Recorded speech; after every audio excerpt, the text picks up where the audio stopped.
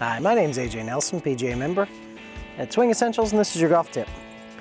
When I take the club back, I like to keep the face pointed at the golf ball. You hear a lot of professionals talk about toe up to toe up, and that's fine if you're standing straight up, but you want to make sure that once you get in your posture, you keep that face of the club looking at the golf ball.